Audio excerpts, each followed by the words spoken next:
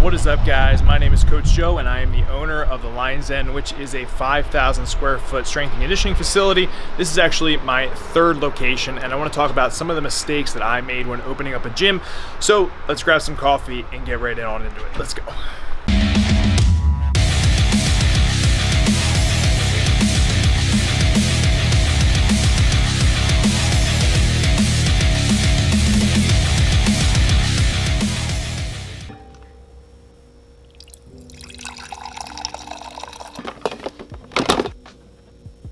What is up, guys? Coach Joe at the Lion's Den. First, let's take a sip of this amazing coffee. A lot of you guys want content on how I run the gym business, or maybe you are someone who wants to start a gym, have a garage gym that you're looking to scale, whatever, but I figured a really good place to start would be the biggest mistakes that I've made opening up this gym. And this is my third location, so I have a ton of wisdom on what has worked, what hasn't worked, and hopefully set you guys up by avoiding the things that I ran into and give you guys a lot less of a bumpier road to get this business rocking and rolling. But before we get on into it, make sure that you subscribe to the channel, give this video a like, and hit the notification bell so you can stay up to date with all the videos that are coming out. A little bit of background on the gym. The current location I'm in is 5,000 square feet. I'm in a commercial space and we do all things strength sport related. So powerlifting, strongman, general strength conditioning, and I have about 60 members in the gym currently. So speaking of location, that's actually the first biggest mistake that I had made. So mistake number one was rushing the location that I was gonna have the gym in. I gotta turn on my cool little light. Just sets the mood a lot better. You guys feel that? I feel it. Feels good. Back on track. And if you guys know me, and I'm sure a lot of you are like me, is that I get super passionate and excited about something and I want to get it done right away.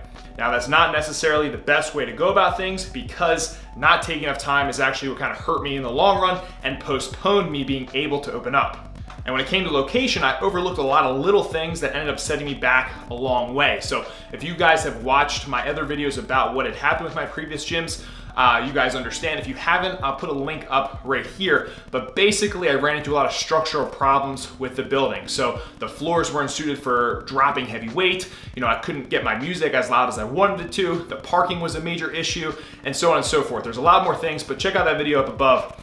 But something that you guys really want to pay attention to, especially with location in regards, is the lease, okay? So how loud can you play your music? What is the parking situation going to be like? How many bathrooms do you have? Is it too big, too small? Do you want retail? Do you want commercial? Retail is going to be more expensive, more visibility. Commercial is going to be bigger, not as much visibility, but it's going to be probably cheaper per square foot. So these are all things that you really have to look into, and don't just settle with what's in the lease. Like, you can make adjustments, make as much adjustments as you need to, and make sure that you're happy with the lease and that it hits everything that you need to. Because even though it may be something small, it can end up being something that's gonna bite you in the butt and kind of screw up the whole grand plan of what you got going on. You really wanna make sure you can drop heavy weights on the floor and that they're not gonna crumble and the building's not gonna fall down.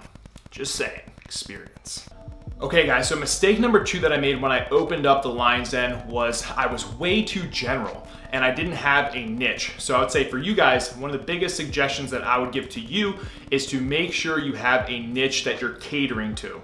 When I first opened up the gym, I wanted to be the guy who could do everything because I figured I could get as many people into the gym as possible. I wanted to be the boot camp guy, the strength guy, the weight loss guy, the Zumba guy, the Pilates guy, the Olympic lifting guy, the strongman guy, the underwater diving guy.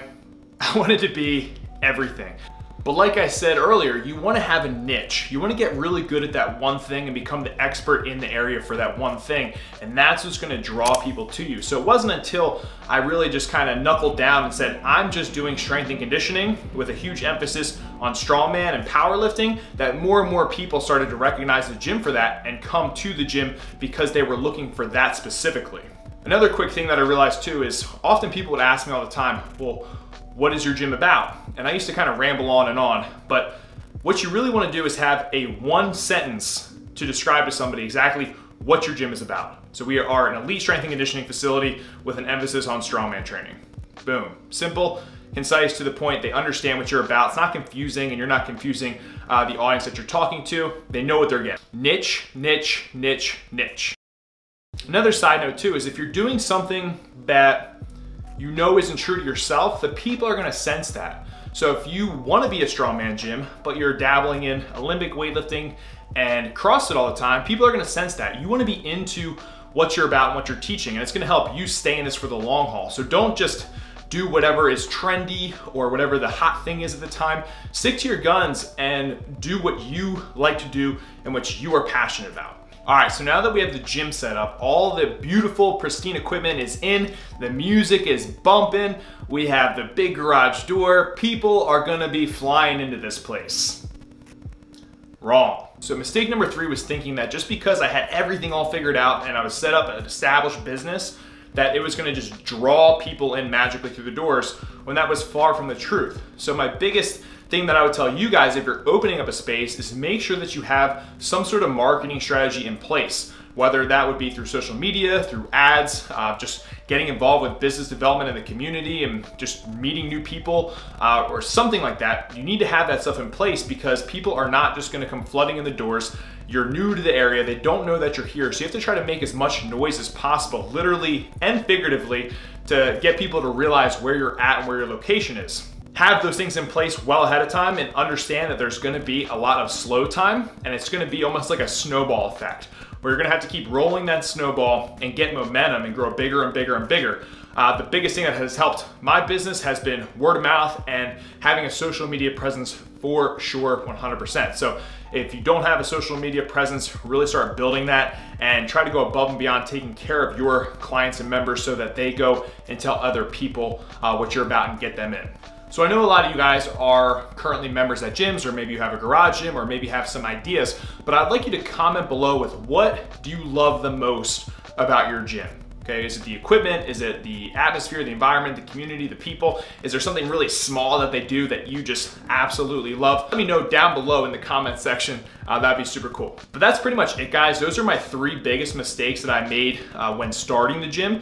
I've made a ton more that I can really go into with other videos, but I would say if you're starting from scratch, those are kind of the big things that stood out to me that I messed up with, and hopefully you guys can learn from my mistakes by making sure that you're taking the time to pick the location, make sure that you have your niche, and then also understanding that people are not gonna come flooding in the doors, so have some sort of strategy or marketing in place, and also the funds to keep your business growing during that kind of starting point and building that snowball. If you liked the video, make sure you give it a like, subscribe to the channel. Once again, hit that notification bell so you can stay up to date with all the videos that I put out. I'm trying to put out some more business content for those of you entrepreneurs who want to start your own business, have your own business, and kind of just help increase your influence, impact, and income with the gym biz. So there you guys have it. Make sure that you stay a lean, mean, strength machine. I'll talk to you next time. Peace.